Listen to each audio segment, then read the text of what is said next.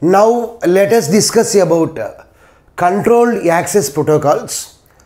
We have three controlled access protocols or three methods. The first one is reservation, second one is polling, third one is token passing.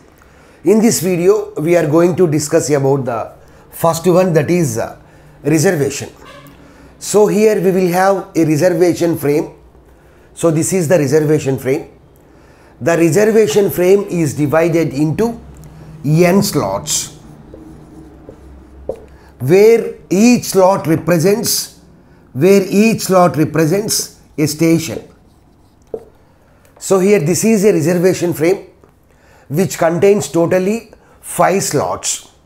So here we have 5 slots where each slot represents a frame, where each slot represents a station.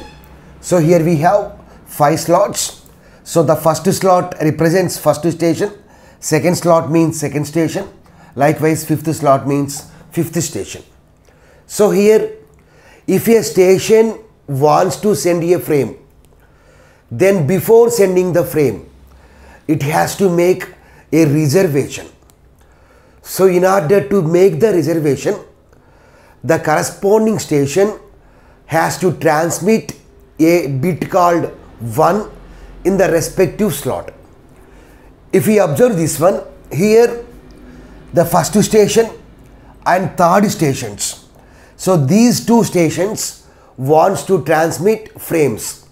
So that's why these two stations need to make a reservation before transmitting the data.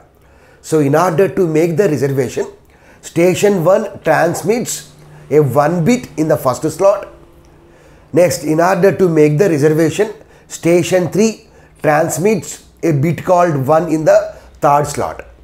Whereas station 2, station 4, station 5 don't want to send any frames. So that's why their slot is 0. Okay. So now what will happen? So here each station will knows information about the other stations which are interested in order to send the frame.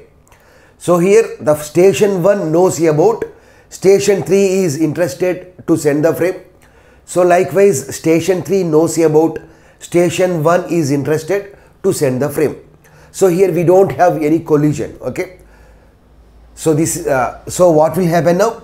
First, station 1 can send the data. So this is nothing but data station 1. So station 1 can send the data. Next, station 3 can send the data. So this is about reservation. So why it is called as controlled access protocol? So the name itself specifies the meaning. Which station access the frame? Which station will transmit the frame? So that should be controlled.